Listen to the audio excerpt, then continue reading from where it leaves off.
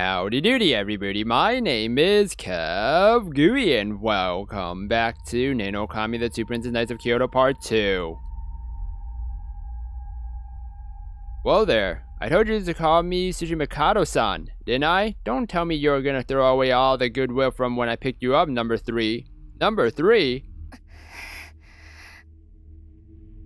I can tell I'm not doing a good job of hiding my anger. Looks like you've got a thing or two to say, but I don't care. I'm more concerned about you breaking that exoskeleton. I don't know if we can fix it. Easy to tell that it wasn't broken naturally, but the way he's looking at it roused me up even more. You're not gonna get off scot-free for acting like this, you know. Oh hey, wanna do me a favor and grab Shinonome-chan's swords while you're at it? That was the plan from the start, after all. Oh? Shi-chan. 剣の保持者から外すということですか? You bet. Despite appearances, it seems like she's actually got some thick Amatsukami blood in her, so she's not all that compatible with them. It's pretty funny how they've got this grandiose name. People actually think these swords were made by the gods. Each and every word he says irritates me. Little did they know these swords are just a part of the Kunai organization's custom line. They should be thankful to us. What? It was said that the divine swords were relics of ancient Japan and that the capital branch had little info on them other than that. In reality, however, they were merely artifacts, man-made weapons created by the Kunai organization, an imitation of true divine weapons. Oh. These weapons created by the gods of the invisible world were made from the mythical hero Kane and were far more durable than the Kunai organization's replicas. Haku is currently in possession of a weapon made from Aboi Takara, a metal created from the purification of orichalcum through alchemy, which boasts the same durability as Kane. It is this same weapon which caused the damage to the Len sword long before she became its wielder. Oh. Okay.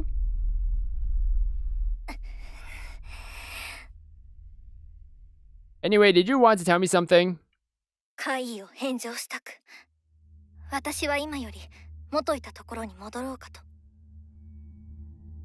An odd proposal, but nah, not happening.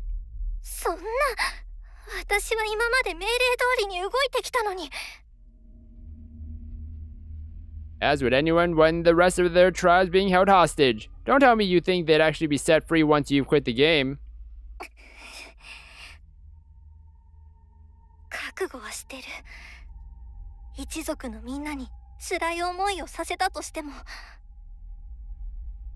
I'm perfectly fine with being persecuted and possibly killed there. That'll let me finally pay for my sins. You're beyond stupid. You realize I've got no reason to keep those trash bags around if you leave, right? Look, even if you bail, I'll just bring in someone from another tribe to fill your shoes. I doubt anyone will be as strong as you, but hey, can't complain. The first task will be to kill the members of a certain other tribe. I'll make them do it until they've completely eradicated them. And then voila, my new puppet is born. They'll get their nice little rank just like you did. Wait.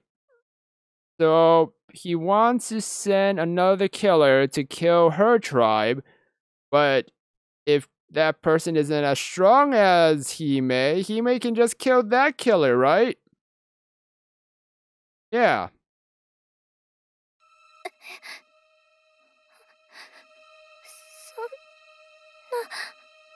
Yup, you're personally responsible for murdering the entirety of number 2's tribe. Oh.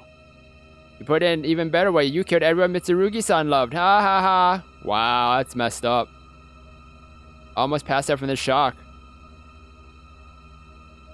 But you just did.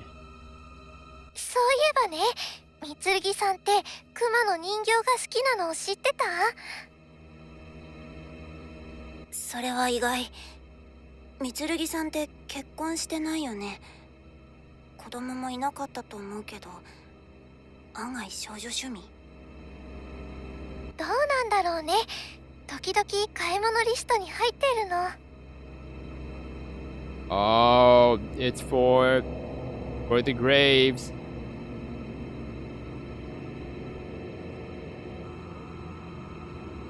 Now I see.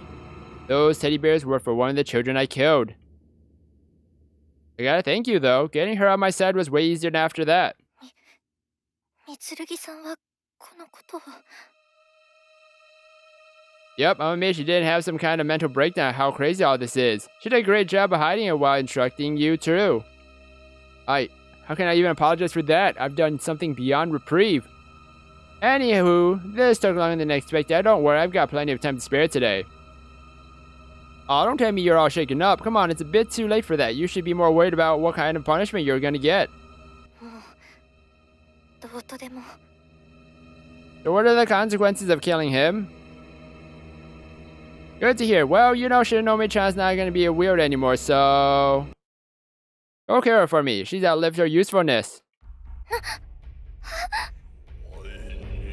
Hey now, you know I'm not the kind of guy who's gonna waste time on anything that ain't of use to me. Kill her. I won't repeat myself. You're my puppet. Do as I say. I'm the one who gave you your rank. I'm also the one keeping your filthy tribe alive, so be grateful to me. So why don't you just kill him?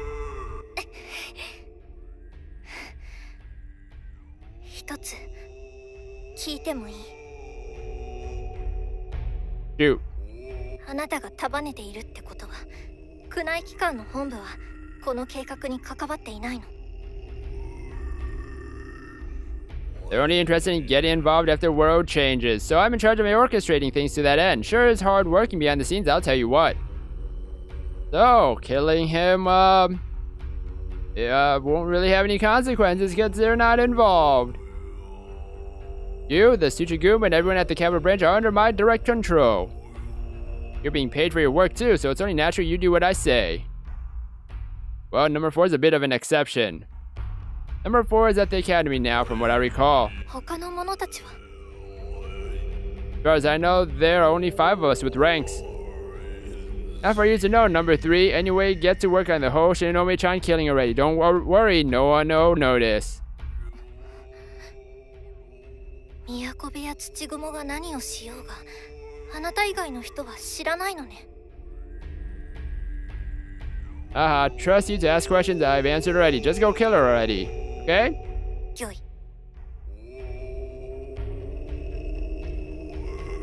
Things sure exciting though. This world's in for some real change. Yeah, some real change, alright. To your back.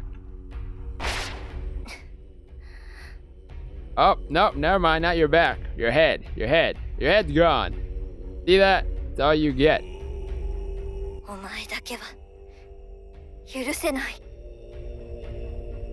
He's so stupid. He really thought that he could, not be he realized he can't be invincible, right? After he said all that stuff.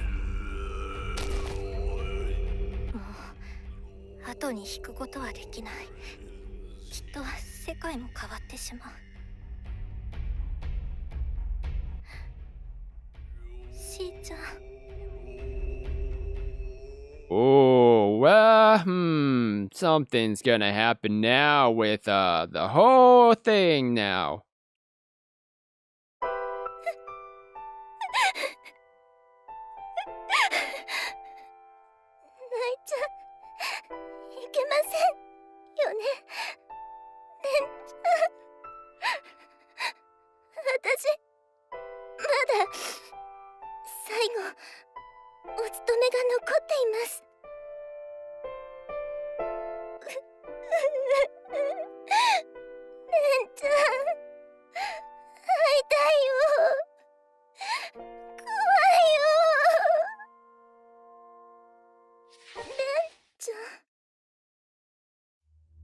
Wait, no. It could not possibly be her. Hey, allow me to intrude briefly.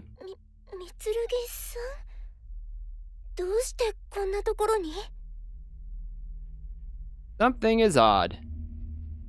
Tenjan should be here soon. There's something I need you to do before that, though.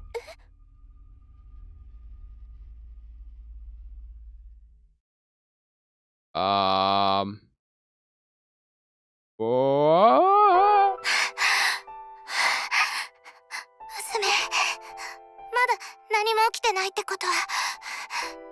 間に合ったんだよね。 I'm gonna end the episode here, everybody. We'll find out in the next episode what's gonna happen because, whoa boy, everything's happening fast. I hope you guys enjoyed this episode. If you guys did, then please slime that like button and subscribe down below for more awesome videos. Thank you, everybody, for watching this episode, and you will hear me in the next one. Goodbye!